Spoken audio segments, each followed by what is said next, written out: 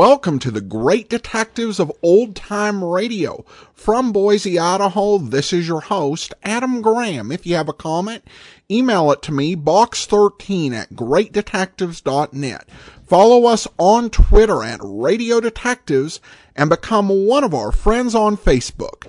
Facebook.com/Radio Detectives. Well, listeners have been asking off and on for some time, so we decided to finally provide Great Detectives of Old Time Radio t-shirt, as well as a Great Detectives of Old Time Radio pullover hoodie. Each are available in 5 colors, though I think we'll mostly end up selling the black. The t-shirt has Bogart on one side, Jack Webb on the other, and in the middle another figure whose face is hidden in the shadow. It's a great design, and if you know a fan of the program, makes a great Christmas gift. You can pick it up at t-shirt.greatdetectives.net. All orders must be placed by December 5th. That's t-shirt.greatdetectives.net, available for a limited time. Also, over at greatdetectives.net this weekend, check out my review of The Last Detective Series 2. And you can get all of my reviews automatically delivered to your Kindle. And you can try that service out free for 2 weeks. Just search for The Great Detectives of Old Time Radio in the Kindle store. All right, well, now it's time for today's episode of Dragnet. The original air date? December the 7th, 1952. And this one is The Big Mole.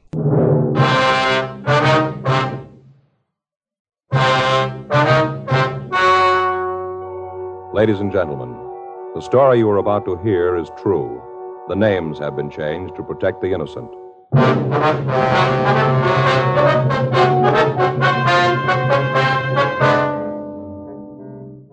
You're a detective sergeant. You're assigned a burglary detail. A string of store burglaries takes place in your city. The thieves work at night. They leave no physical evidence behind. Your job, get them.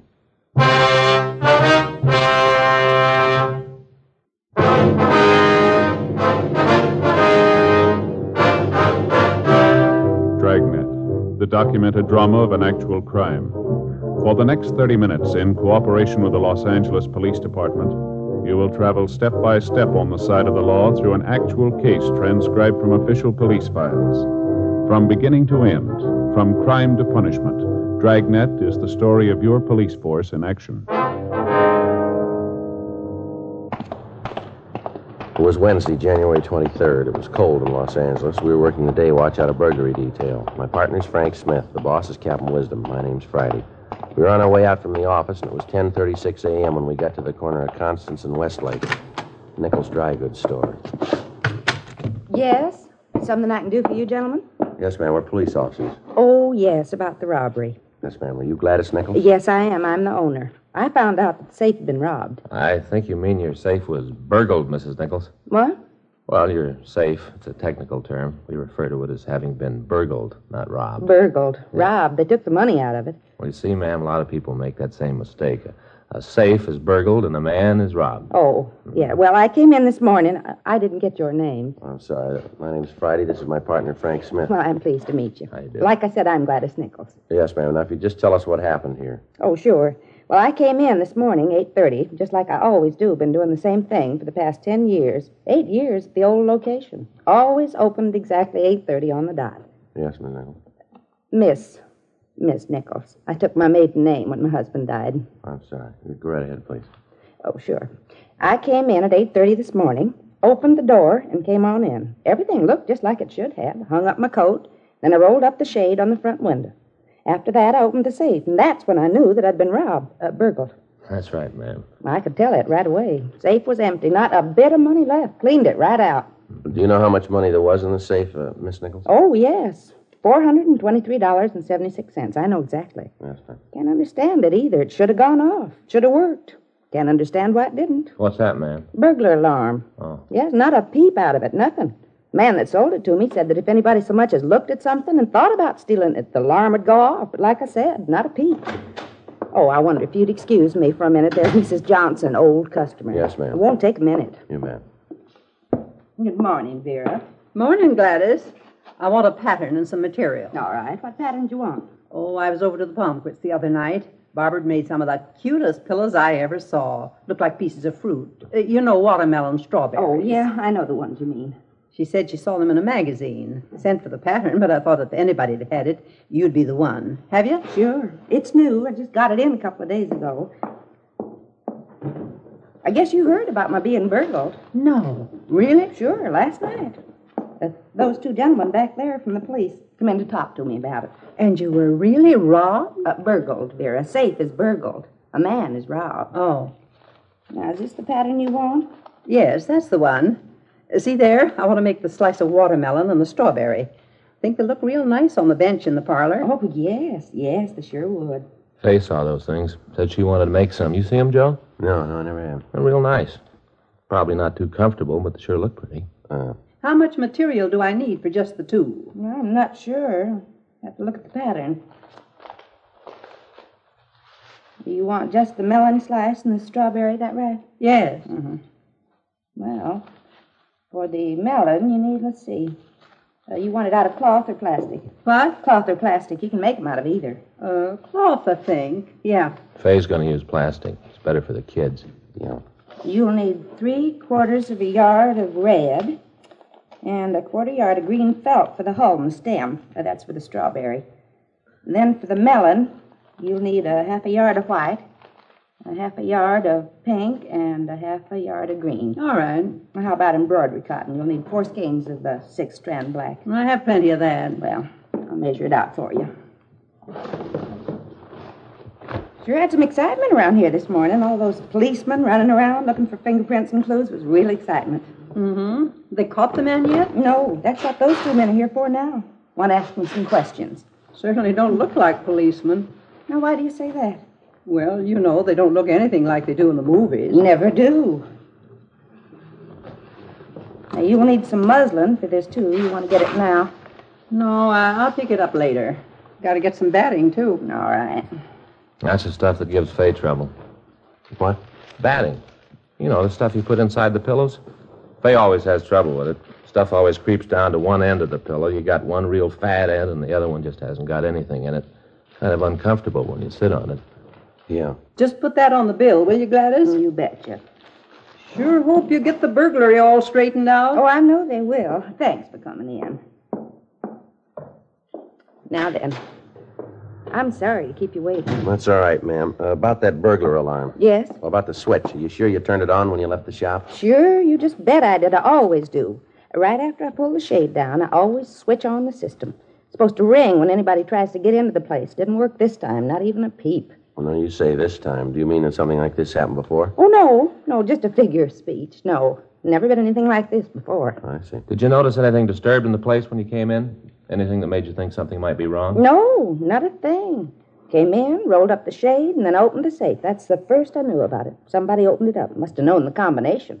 Just opened it up and took the money. Well, does anyone else have a key to your front door here? Anyone besides yourself, I mean? Well, there's Alan. Alan? Yes, Alan Hoffman. He comes in and straightens up for me. He's a decorator. Or at least he's trying to be one. He likes to come in and putter with the material. He works in some sort of store during the day, and then he comes in here in the evenings and works with the material. Tries out different things. Yes, ma'am. Does he have the combination to your safe? Oh, no. I'm the only one who has that. Do you know if he was in here last night? No, I don't. But I know that Alan wouldn't do a thing like this. I'm sure of that. How is it you let this Alan have a key to the place, ma'am? Let him have the run of the place when you're not here? Oh, well, I've known Alan for a long time. I knew his mother. We've always been good friends. Once in a while, he gets a commission to a house, and he always gets the material he needs from me. Well, he's awfully nice. You'd like him. Yes, ma'am. Do you know where we can get in touch with this Mr. Hoffman? Sure, I can give you his address. Lives over on 9th. Got a real cute place. All modern and all. He does those mobiles. Those things made out of wire and plastic, hangs from the ceiling. Just hang there and go round and around. It's a new art form. Yes, ma'am. I don't understand them myself, but I guess there are a lot of people who do. Yeah. Are you insured against theft, ma'am? I beg your pardon? Do you have any insurance against theft? Sure, I have insurance. By golly, that's the first time I thought about it. I always thought that it was kind of a waste of money. Sure glad I have it now. This whole thing won't cost me a cent. Well, now, outside of this Hoffman, do you hire anyone else in the store here? No, well, I don't pay Alan anything. He just comes in and putters. There's no need for anyone else in the store. I have a man come in once in a while to wash the front windows, but no one steady. Has there been anyone around regularly? Anyone who'd be in a position to learn the combination to the safe, ma'am? Find out where the switch to the burglar alarm is? No. No, not that I can think of. Of course, most of my customers are pretty regular, come in all the time, but I'm pretty sure that none of them would do a thing like this. Wonder if you could give us a list of the people who come in regularly, Miss Nichols. Sure, I can. But I don't want you to go around bothering them, asking a lot of questions, causing embarrassment. I just won't have it. Money just isn't that important. It doesn't make that much difference, especially since I'm insured. Well, we won't embarrass anyone. It's just that we'd like to have the list if we could. Oh, well, all right. What time did you close the store last night, Miss Nichols? 6:10, same as always. Did you lock the store yourself? Yes, sir, I did. Did you notice anyone loitering around outside? Anyone who might have looked a little unusual, like they were waiting for you to leave? No, I don't think so. If there was anyone, I didn't notice them. Did you leave any sort of a light burning in the place? I beg your pardon? Well, a night light. Do you leave one burning when you close up? Sure. That lamp on the counter, old coffee grinder. I leave that on. Has a 150-watt bulb. Throws a lot of light. Of course, you can't see anything from the street when I close up. Just a lot of shadows. I beg your pardon? Well, I pull the shade down when I leave. Once I had some material fade that was in the window.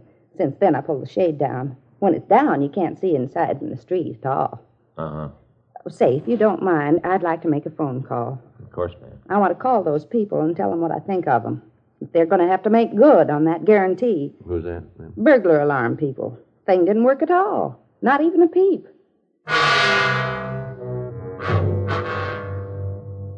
11:18 a.m. Frank and I checked by the crime lab to see if they'd been able to come up with any physical evidence from the scene of the burglary.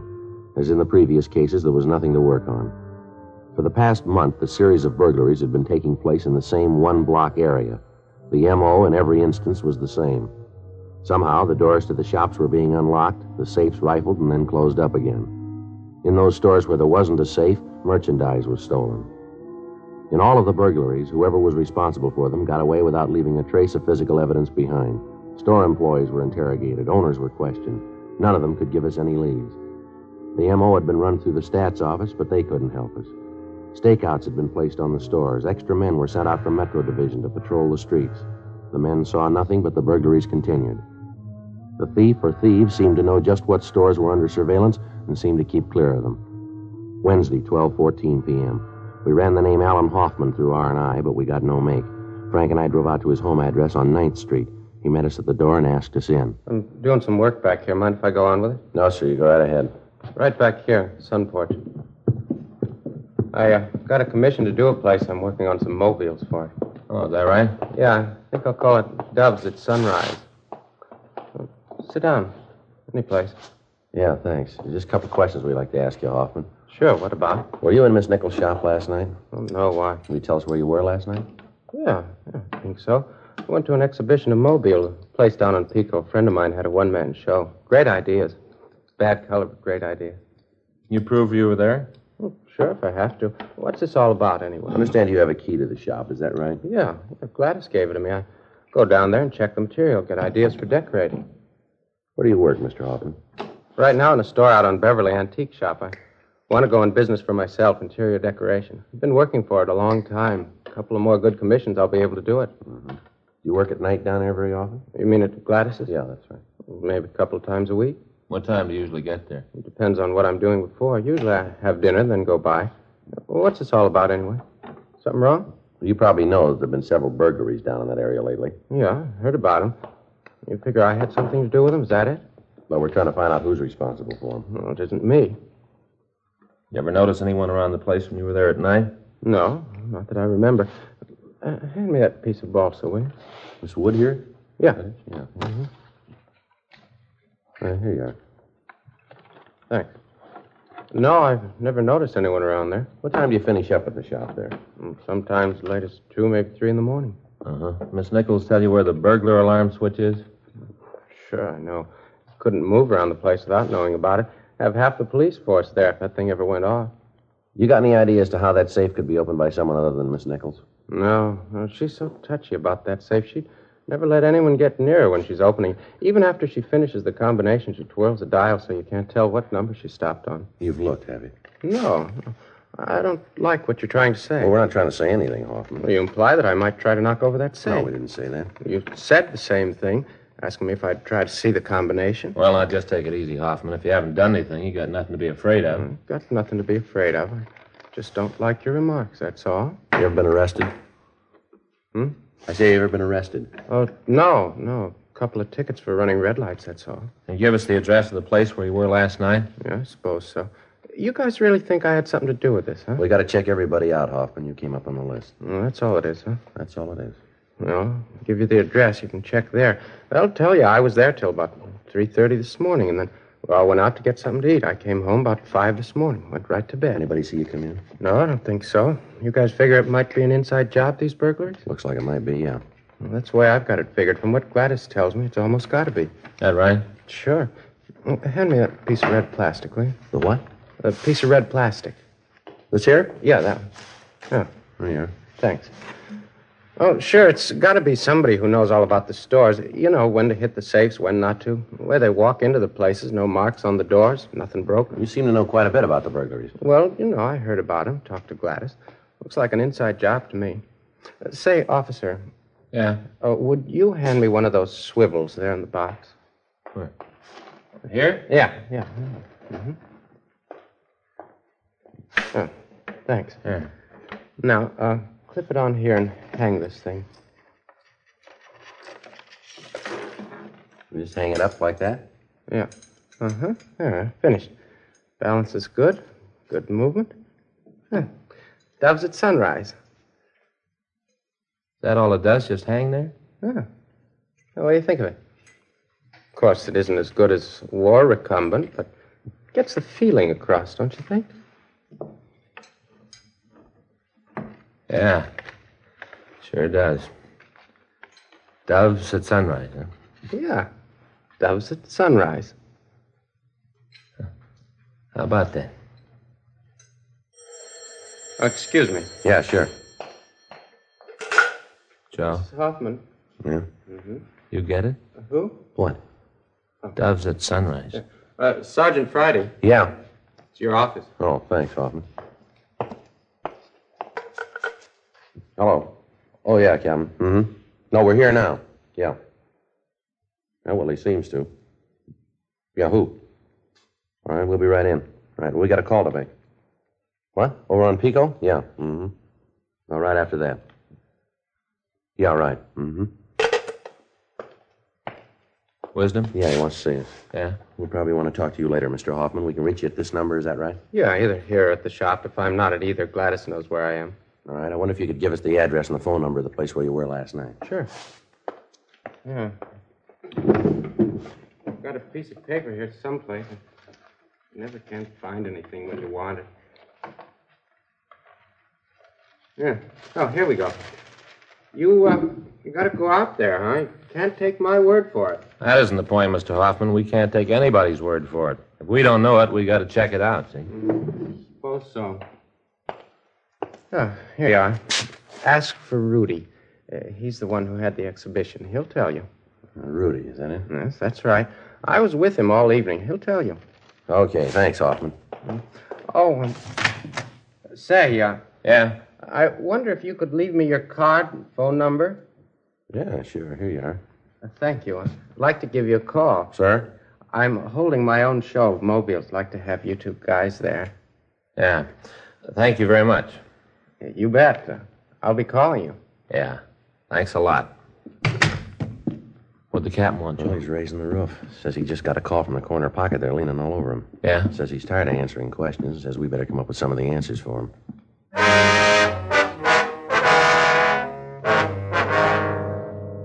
12:58 a.m. Frank and I drove over to check on Alan Hoffman's alibi. We talked to Rudy Nixon. He told us that Hoffman had been with him until around 4:30 that morning. At that time, Nixon had dropped Hoffman off at his apartment. We drove back to the office and ran the name Rudy Nixon through R&I, but we got no make on anyone answering his description. 5:45 p.m., Frank and I reported for stakeout duty. The night went slow and we came up with nothing.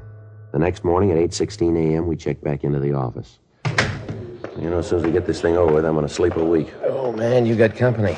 I'm going to tell Faye to send the kids out of town, and if anybody calls me, tell them I just left for Hindustan by fast freight. Well, how'd it go? Nothing, Skipper.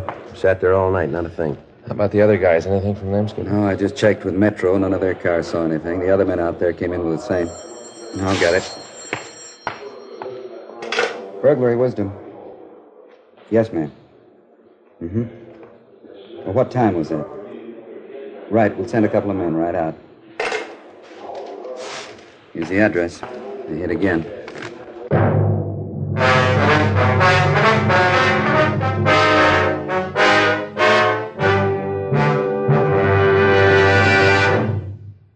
You are listening to Dragnet, the authentic story of your police force in action.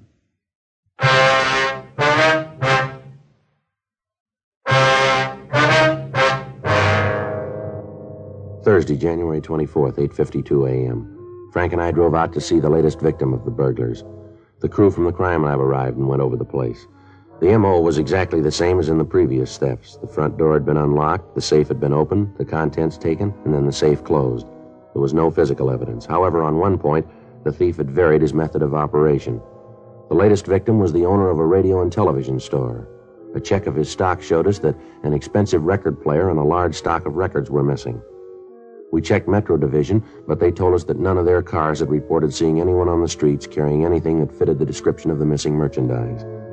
The serial number of the set was given to us, and a local and an APB was gotten out on it. We talked to Lieutenant Stevens at Metro, and he agreed to double the number of cars cruising in the area that night. 3 more teams of men from burglary were assigned to the stakeout detail. 6:02 p.m. Frank and I checked in for duty. Nothing happened. 2 days passed. Still no new leads. All employees of the stores that were victimized were checked and rechecked. Nothing. Saturday, January 26th. Frank and I were assigned to a toy shop in the middle of the block. We waited. 8 p.m., 9, 10:30 p.m. Nothing. Oh, boy, I'm stiff. Yeah. Joe? Mm-hmm. What time you got? 10:46. I sure wish I could have a smoke. Yeah. I wonder if he's going to show. What do you think? I don't know. Been a long time. 11 o'clock. We waited. From time to time, we could see the lights of the undercover car go by the front entrance. Midnight. 12:30. Still nothing.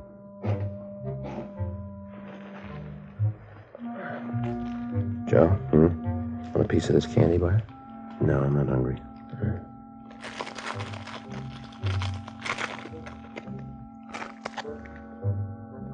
Sure you don't want some? No. I don't know. We've been in every store in this block. Past months, I don't think the guy's going to show. It's kind of stale. Wait a minute. What's that? Somebody's moving something. Yeah, sounds like the ventilator, doesn't it? Hey. Wait a minute, hold it. Yeah, look, see the ventilator on the far wall? Where? Is it moving? Yeah, somebody's coming out of there, see?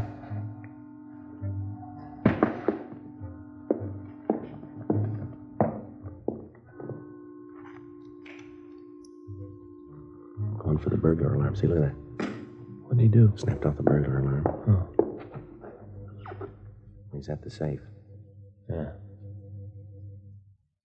He's got it open. Come on, let's take him. All right, mister, hold it right there. Watch it, Joe. He's going for the ventilator. I see him. Come on. You see him? No.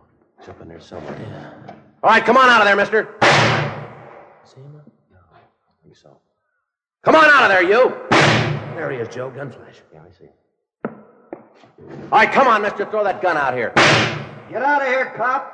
You come back here, I'll kill you. You got no place to go up there. Now, come on, give it up. I'm telling you, you come back here, I'll kill you. I will. I'm warning you, I'll kill you. Wait a minute. Wait. Don't shoot anymore. Please, don't shoot anymore, please. I quit, please. All right, throw that gun out here. Come on. All right. Here it is. There it is. You got it now. Don't shoot anymore, huh? Please, All right, come on out of there. Anymore. Come on out of there. What do you think? You gonna come out of there? All right, you'll have to go in after him. Come easy now. It's smoky in here. It's kind of a tight squeeze in it. Slippery, too. Looks like he's got some kind of a room up there. Can you see? Okay, here we are. Hey, look at this. He's got himself a room. Yeah. Dug it right out of the earth here. All right, come on. Come out from behind that crate. All right. Get your hands behind your head. I'm doing like you say. See, I got my hands just like you said. I quit. All right, you want to shake him down? Yeah. Come on. Stand still. Put your hands against the wall. Yeah, he's clean, Joe. Now, what is all this in here? Where I live. All right, we'll take a look. How about this, Joe? This room must be 20 feet square. Mm-hmm. This all the stuff you stolen? Yeah, most of it. What's your name? Warwick. Dan Warwick. Really had you guys going, didn't I? All right, let's go. Really had you. Couldn't figure it out. I used to watch you sit in the vents and watch you. Used to laugh how hard you were trying. Really had you going. Couldn't figure it out. Yeah, sure. Come on, now let's go. Really had you going. You never would have found me. Could have stayed here for years. Dug this room myself, every bit of it, all by myself. Stayed here when you guys were around, except when I watched you and the others. Couldn't figure out how I knew about the safes. Used to just sit there and watch them. Watch them open the things. Simple once you know how. Really had you going, all of you. You bet you did. Running around in circles. Real fun. Yeah, but we knew where we were going.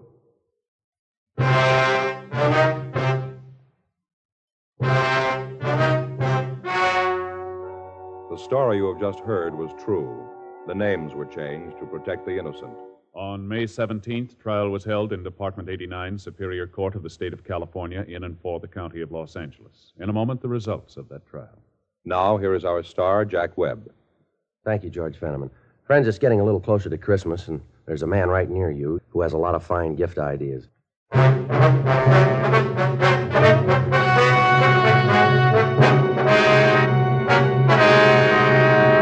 Daniel Robert Warwick was tried and convicted of burglary in the first degree, 5 counts. Said counts to run consecutively. He received his sentence as prescribed by law. Burglary in the first degree is punishable by imprisonment in the state penitentiary for a period of not less than 5 years. Ladies and gentlemen, in the next 7 years of bigger and bigger enrollments, America's grade schools will need nearly 250,000 extra teachers, besides those to fill normal vacancies. Education holds America's future, perhaps your future.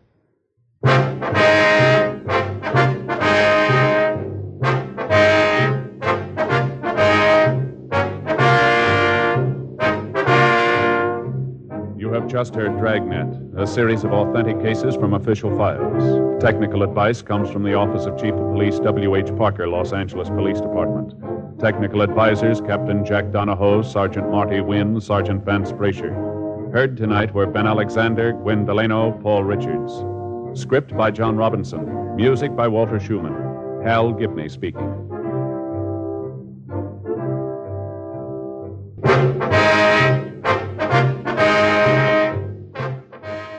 Tonight, more adventure with Barry Craig, confidential investigator, on NBC.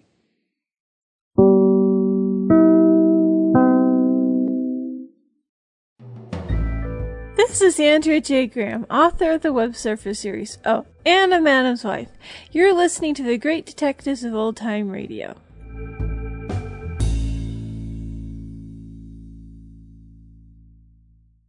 Welcome back. Another story in which we get a clever crook. But a reminder that even a clever crook has the odds against him, because he's up against an entire police department, which ultimately led to his downfall. And you can also hear a bit of the arrogance that leads to that as well, continuing to boast at the people who have you in custody. Also, Frank Smith's lesson on the rule of thumb for robbery and burglary was pretty good.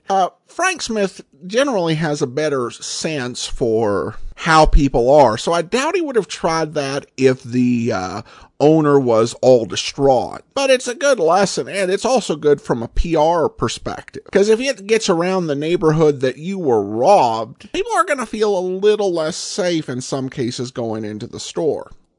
All right, well, that will actually do it for today. Join us back here tomorrow. Due to our special, we have video theater episodes back to back, and tomorrow it's a television episode of Boston Blackie. You won't want to miss it. And then join us back here on Monday for Night Beat, and next Saturday, another episode of Dragnet. In the meantime, send your comments to box13@greatdetectives.net. Follow us on Twitter @Radio Detectives and become one of our friends on Facebook. Facebook.com/Radio Detectives. From Boise, Idaho, this is your host, Adam Graham, signing off.